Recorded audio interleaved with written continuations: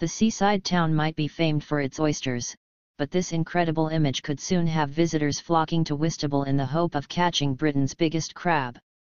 The photograph, which has been shared online, appears to show a crustacean that is at least 50 feet wide lurking in shallow water.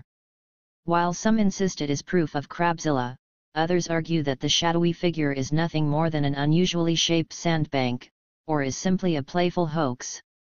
The image shows the outline of a crab in the mouth of the Kent harbour, dwarfing the fishing boats resting on the nearby pier.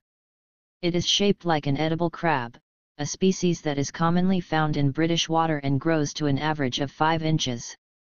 The photograph was posted on a website called Whitstable, an online collection of strange and unusual sightings in the town.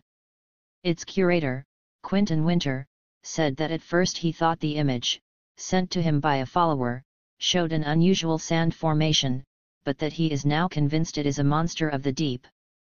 Speaking to the Daily Express, he claimed that he saw the giant creature close to the shore when he took his son crabbing last summer.